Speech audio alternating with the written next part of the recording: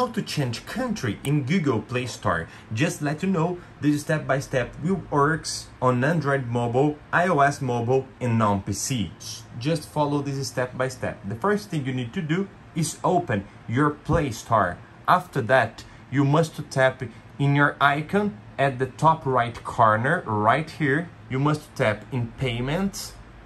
Wait for a few seconds, it will show this screen, and you must tap in Payment Methods. Oh, don't forget, please leave a comment down here if this step-by-step works, don't forget me, and subscribe at this channel, it will help a lot. So, now you must tap in More Options, More Payment Settings, and it will show this main screen of Google Payments. If you aren't finding this page, you can open your browser, any browser. If you are using PC, you can access from any browser. Tap in search and write pay.google.com.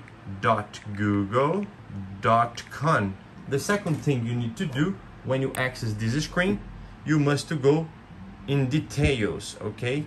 Tap in details, scroll down until you find country and region. In my case, it is Brazil.